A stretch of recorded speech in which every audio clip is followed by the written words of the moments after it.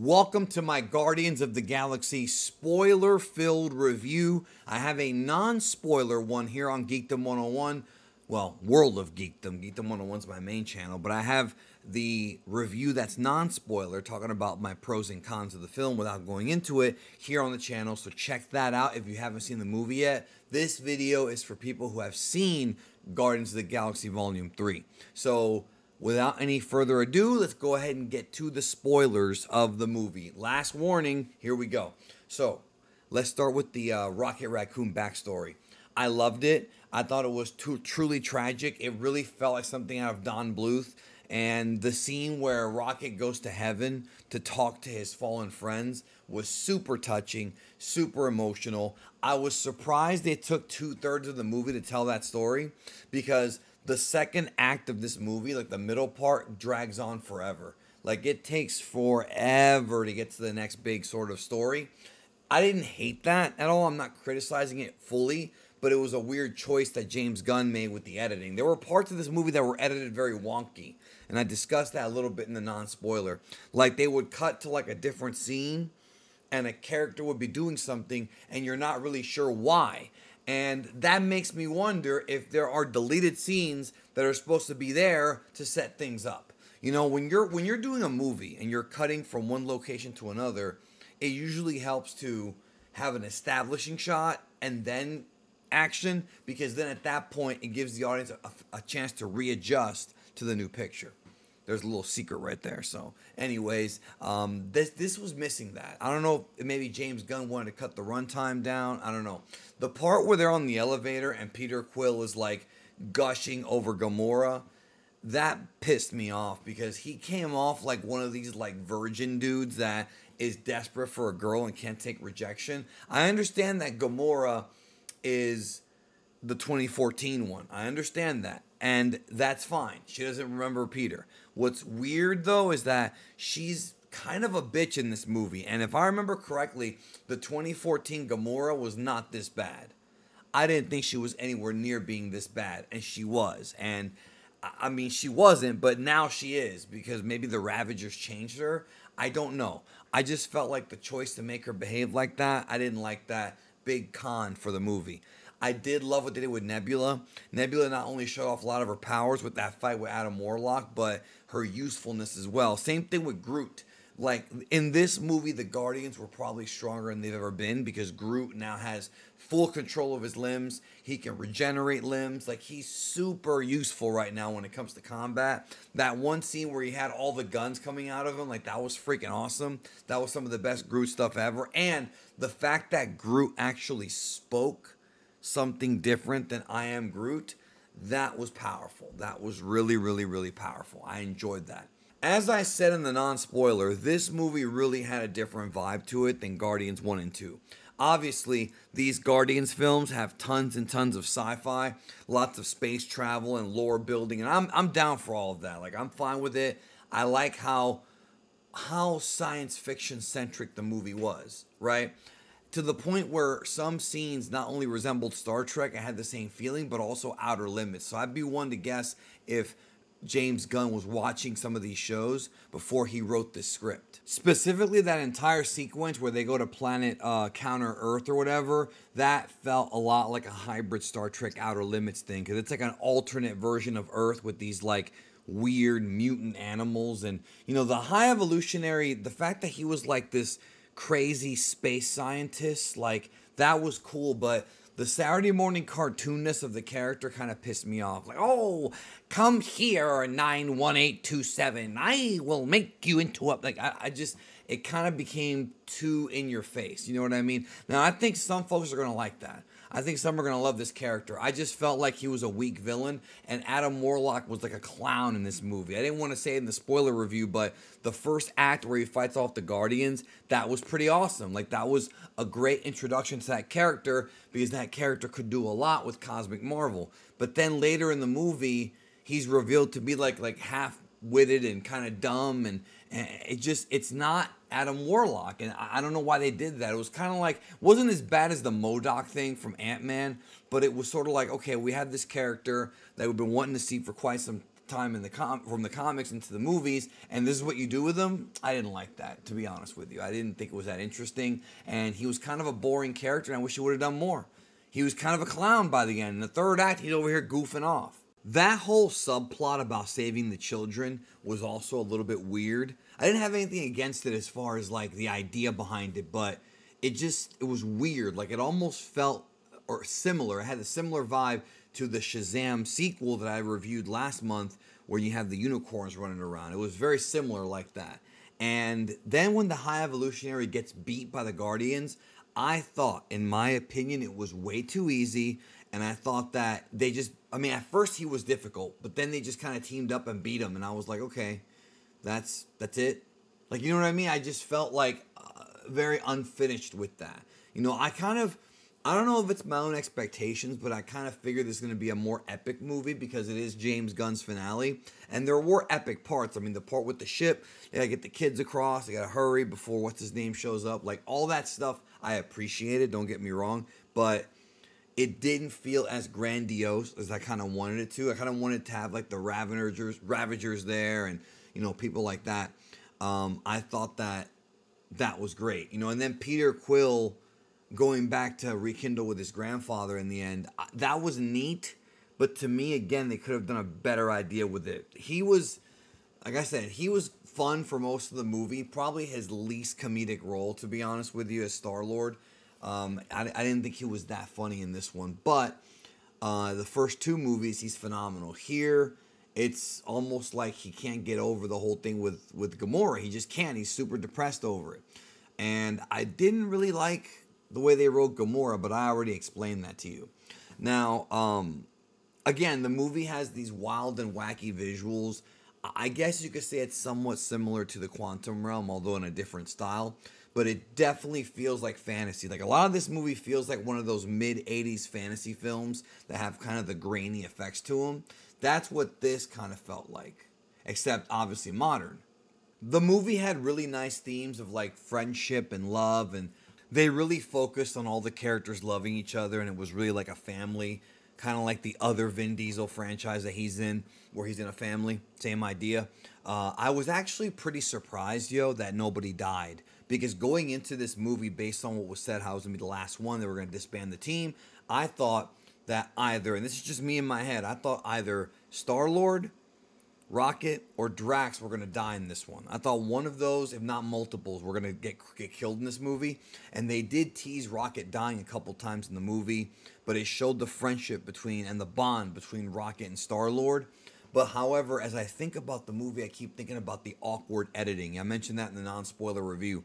In the middle of the movie, during one of the sequences where they're on the counter-Earth planet, I felt like James Gunn was cutting too much to different parts without giving us establishing shots, because there was times where I was watching it and I would actually get lost.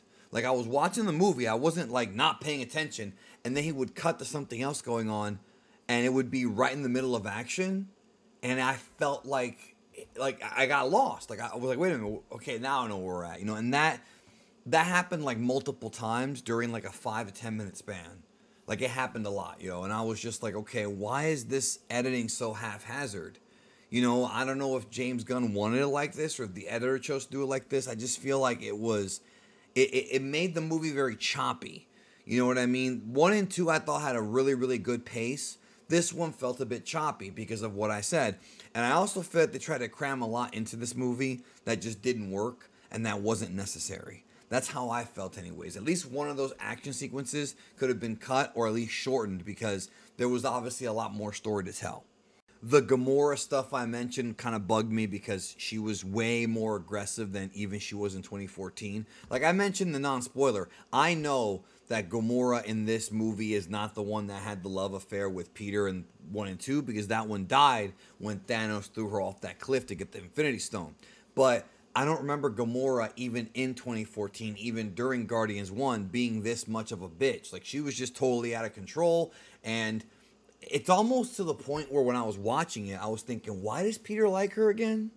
You know what I mean? Like, it's almost like, dude, you're a handsome guy and you have a spaceship. Like, that could get you a lot of girls. Why are you harping on this one? I understand he loves her and everything, but it's not the same person. And she even told him that multiple times. And that's kind of sad too. But to be honest with you, it doesn't surprise me because it's very realistic. When you break up with a chick and some time goes by, she's like a different person. And she doesn't even remember the relationship as well as you do. That's something I've learned a lot from guys and girls and been through it. So, the only thing you can do when that happens is try to move on and find somebody better. But not Peter. But again, it's a movie and they're going to try the star-crossed lovers gimmick. But she didn't go for it. And that's okay, at least for now. As I mentioned, Rocket was the heart of the movie, and I like how for the first 2 acts, he wasn't really doing anything. He was obviously dying, and I like how James Gunn spent that time giving us the backstory, so we're still getting Rocket in some very important key scenes for us to understand the character, but at the same time, he's not there. And then finally he wakes up and we have the Guardians once again working together in the 3rd act of the movie. I mentioned the Adam Warlock thing in the non-spoiler, and all I want to really reiterate on that is he was wasted. It was a big buildup for nothing. The guy who plays Adam Warlock actually does look remarkably like the comic book counterpart, but he was turned into a joke in this movie. Like, he was getting beaten up, and he was helping and getting beaten up again, and lots of slapstick with him. It just felt off. Now, special effects wise, he looked great. When he's flying and ripping holes through stuff, he looks phenomenal. The special effects look great. But special effects that do not look great, there was a scene later on in the movie where they fought these, like, well, they didn't fight them, but they kind of like, you know, Mantis kind of brainwashed them. These big sort of, they were like Rathars from freaking Force Awakens. These octopus monsters with big mouths. The CGI for that scene was atrocious. It was really bad. Like, it looked like it was unfinished. I'm not sure if they couldn't get that shot done, or if they ran out of time, or if it's supposed to look like that, but it was bad. It was like the worst looking CG of the film. It really looked bad. I popped when they said that the High Evolutionary is like RoboCop, because I understand, like, I get that joke, because, you know, in RoboCop they had like Murphy's face with the, like, half of his head was his face, then the back part was like the robotic part, and then he put the mask on if necessary. That's what this felt like. It looked a lot like RoboCop when he doesn't have the visor on, and it was funny. It was a good reference. For some reason, I get the vibe that Adam Warlock wasn't even supposed to be in this movie. Like, it feels like he was teased in Guardians of the Galaxy 2, and many of us thought that he would appear in Endgame because he's part of the Infinity Crusade in the comics. That didn't happen. They waited for this movie to actually have him come out of the cocoon, which happened off screen, should have been on screen, and he was just wasted. It felt like when they were writing this movie, the High Evolutionary was always planned to be the villain, but I feel like at some point, maybe James Gunn forgot, or somebody reminded him, hey, you still got the cocoon. What are you going to do with that? Then he had to go back and add Adam Warlock, because he did feel very shoehorned. That was the biggest letdown, I think, of this movie, was what they did to Adam Warlock. The best scene of the movie for me was that scene where it was one camera shot and they had all the Guardians fighting off the enemies, and there were like in like a corridor and the doors are closed. The camera was like spinning around them, showing all of them kind of fighting, and the camera's moving in one shot. That was one of the best individual scenes, like by itself, and one of the most impressive ones that James Gunn's ever done. Tons of CGI, of course. I mean, it's not going to be supernatural, you know, in the sense of it's not going to be real, but it was so well done and well shot. Like, that was tippy top James Gunn, tippy top filmmaking, to be honest. And it kind of, like, you know, it makes the movie kind of, you know, unbalanced in a way, because we've got that strange choppy editing I mentioned earlier, and then we've got this scene which is like perfection. You know, so there's lots of pros and cons with this movie. It's more complicated than just saying, oh, it sucks, or oh, it's great. Like, there were things about this movie I really liked, but there were also things that I didn't like that were not in Guardians 1 and 2. That's why I'm saying that Guardians 1 and 2 are better, in my opinion, because they had their own problems, but this one almost has more problems that weren't in that movie. This was probably the most emotional movie that James Gunn has done in the MCU or worked on. You know, obviously he worked a little bit on Infinity War and he directed Guardians 1 and 2.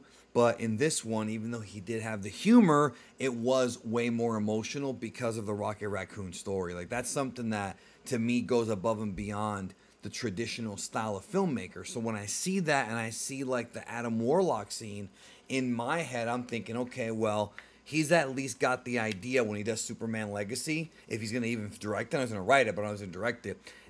He needs to really follow that and do it like that. He even said that he's not gonna make it a comedy. And there's nothing wrong with like having a little bit of comedy in Superman, but when it comes to his origin, coming to Earth, staying with Martha Kent, all that stuff, that to me should be taken pretty seriously, because if not, the fans are going to be very, very upset. But I think that James Gunn's proven that he can do it right, even though he's not perfect. Certainly not in this movie. It felt like this movie to me did not feel like the end of the Guardians. Maybe because they're all alive, or because, you know, their individual stories are still continuing. And it said that Star-Lord was coming back, so I assume he's going to be in one of the future movies or TV shows. Or, I mean, he's definitely going to be in the Secret Wars, I would assume. So, it's not the end of these characters. And part of me kind of wishes it was, to be honest. I love the Guardians. Don't get me wrong. I loved them. I want more stuff like the Christmas special. That was good stuff. But this movie made me think, okay, if you trim this movie and re-edit it, I feel like it could be better. I really do. Like, this movie needs like some kind of re-edit to like fix some of the problems that were pretty blatant with the weird pacing in the middle. But, and this is a kind of a technical answer I'm giving you. You know, I don't know if y'all understand what I'm saying. I'm sure you do. But it just feels very chunky in the middle. Like it's unnecessary stuff there that's going back and forth. So, those are my thoughts, spoiler thoughts on Guardians 3. Bit of a letdown. Maybe I have my expectations up too high because it's James Gunn. He's a good filmmaker, and he's, you know, the other two were good, and it was the big finale for the Guardians. There's a lot of good stuff in this movie. The Rocket backstory should have been its own movie because it was so interesting. But there's issues here, man, and I've outlined them. Hopefully you understand where I'm coming from with this. Anyways, that's going to do it for my spoiler review. Leave a comment down below. Tell me what you thought about the movie. Did you think it was mid? Did you think it was great, bad? You tell me. I'm curious. Take care. See you in the next one.